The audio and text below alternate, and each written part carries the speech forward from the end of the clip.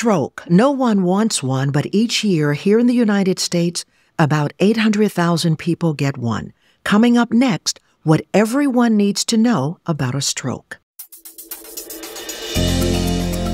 This is Health Talk with the Valley Health System presented by The Valley. I'm Cheryl Martin, and joining me this episode is Crystal Kaufman, Director of Quality at Henderson Hospital. Crystal received her Doctor of Nursing practice from Vanderbilt University. So glad to have you on to talk about this critical topic. Thank you for having me. Crystal, first of all, what is a stroke? So a stroke is sudden death of brain cells in an area of the brain because of inadequate blood flow. Talk about the different types of strokes. So there's two main types of strokes. There's what we refer to as ischemic strokes, which most people call clot strokes, where there's a blockage in the artery so that part of the brain doesn't get the blood flow. And then there's another type, hemorrhagic strokes, or what some people call bleed strokes. And this is where the artery breaks or leaks and blood gets into the brain tissue. So those are the two main types that we deal with. Which one is more common? Definitely the ischemic or the clot strokes. Those make up about 87% of all strokes, whereas the bleeds or hemorrhages are about 13%. So what are the signs and symptoms of a stroke? There's actually quite a few different symptoms of stroke, but there's some things that they all have in common. And probably the most important factor to remember is that it's a sudden onset. So I might be having this conversation with you, and then all of a sudden I start having trouble speaking, or I start having my face droop. So the symptoms that we look for are things like weakness, numbness, tingling, one part of the body, one side of the body. You might have things like confusion because you don't understand what someone's saying to you anymore, or we may not understand what you're saying. You might have trouble seeing, might have some dizziness, difficulty walking because of loss of balance or coordination. And then occasionally there'll be a stroke that will cause what we refer to as the worst headache of life. So those are just some of the many different kinds. But again, it's all about that sudden onset. And when you say sudden onset, again, this is not like you have had these symptoms for an hour or for a couple of days. You are going along just fine, and then boom. Correct. It's just all of a sudden, bam, out of the blue. You might be in the middle of a conversation and your face starts to droop or you start slurring your words. So it's very, very quick.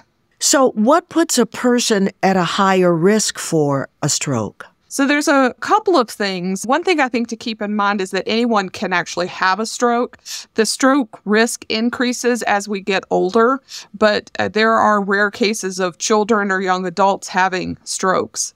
So the first thing that puts you at higher risk, quite honestly, is age. The older you are, the higher your risk for stroke. Past that, we have things like high blood pressure. So if you have high blood pressure that is not treated, high cholesterol that is not treated, if you're a smoker, if you've had a history of stroke or what we call TIA or transient ischemic attack, or if you have other medical conditions like diabetes, kidney failure, sleep apnea, those are kind of the big ones that raise red flags for us to make us think you're at risk for stroke. And when you say older, what age does that begin? Honestly, we're seeing strokes in a lot younger people, because we're seeing more high blood pressure, more diabetes, more high cholesterol in younger people. So once upon a time, I would have said to you, starting in your mid-60s, but I'm starting to see people having strokes much earlier in their 30s and 40s.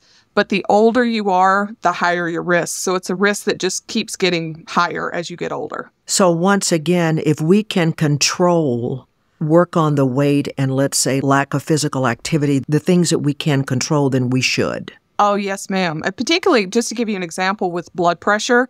So if your normal blood pressure is less than 120/60, which is the new normal, then you can cut your lifetime stroke risk in half. So just correcting or keeping one factor under control can significantly decrease your risk of having a stroke.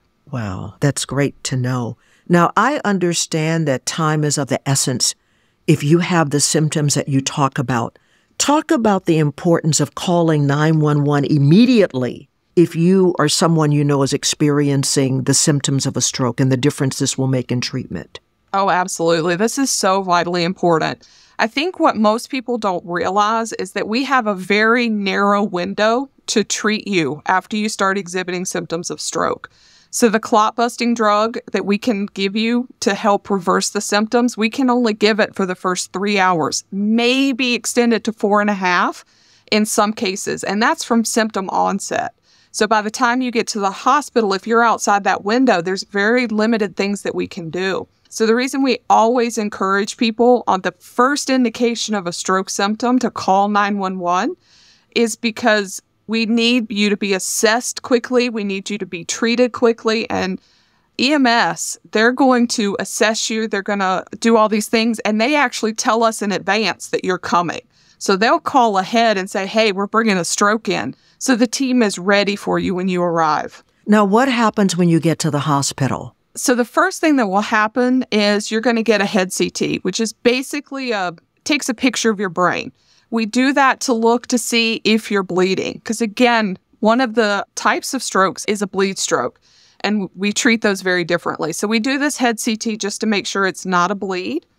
And then a lot of it, what we do depends on what EMS has told us. So they will assess you and let us know if you're having kind of a milder stroke or if you're having a severe stroke, which we call a large vessel occlusion or an LVO. So that's a big stroke.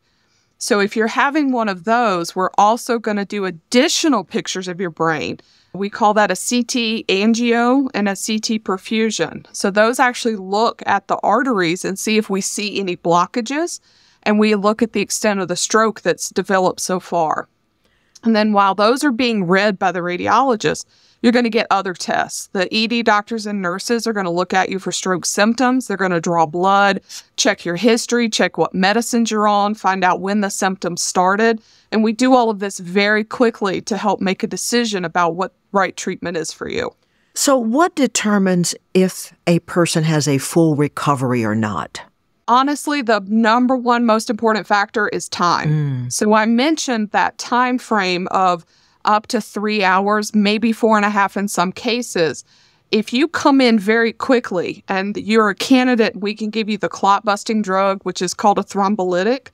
If it can break that clot up and we can get blood flow back into that area, you probably will have a pretty good recovery. If you wait a long time, you're outside that window, then we can't do anything except support you. So if we can't intervene and try to make you better, then we just have to see how you're going to recover on your own.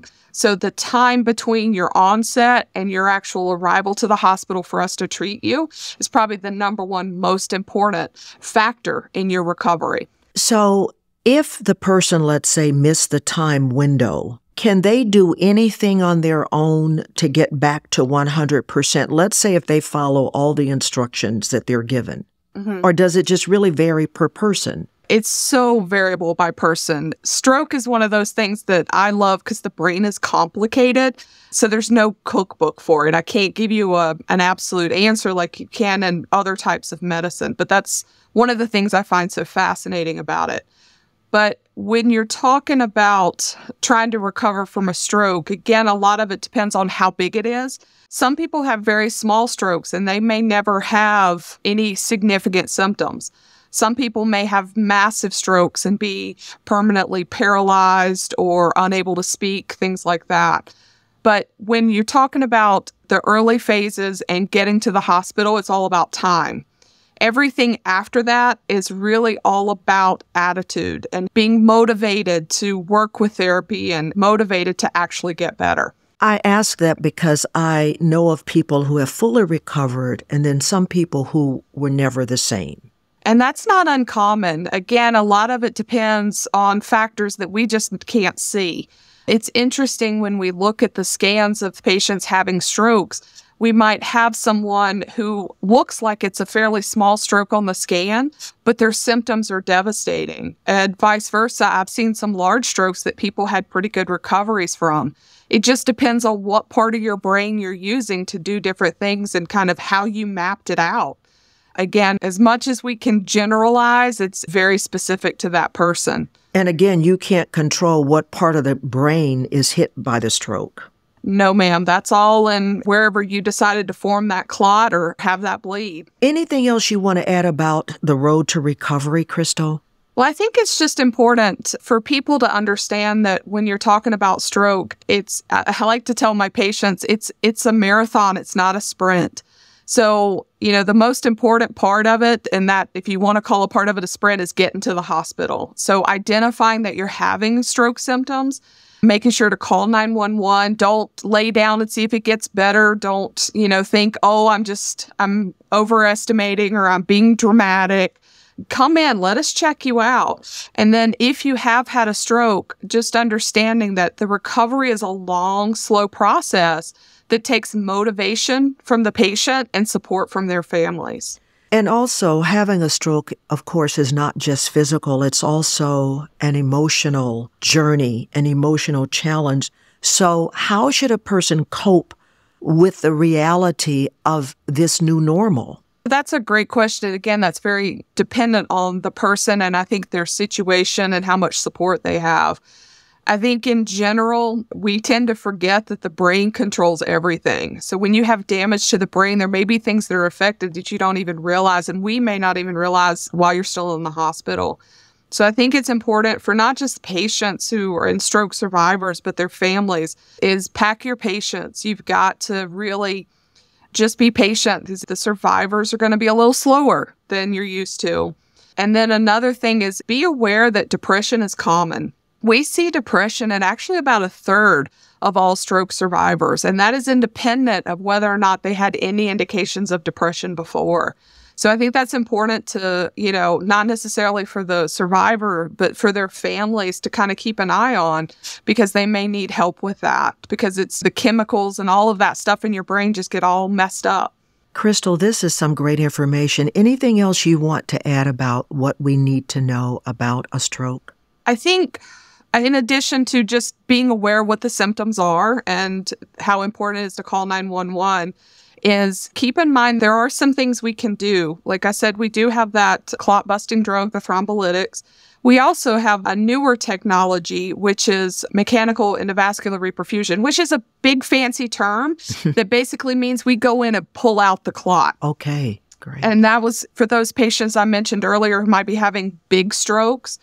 And that's another reason why you got to call 911, because EMS knows which facility to take you to that can handle the stroke you're having, because not all of our facilities handle all kinds of strokes. So that's important to keep in mind. This has been so informative, great information. Crystal Kaufman, thanks so much for educating us about stroke. Oh, and thank you for having me. I do appreciate it. Our pleasure.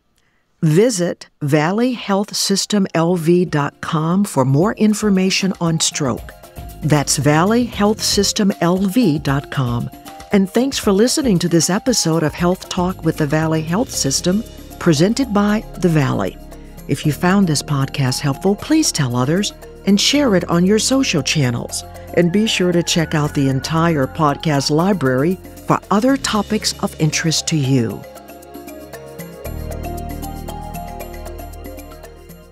Physicians are independent practitioners who are not employees or agents of the Valley Health System. The system shall not be liable for actions or treatments provided by physicians.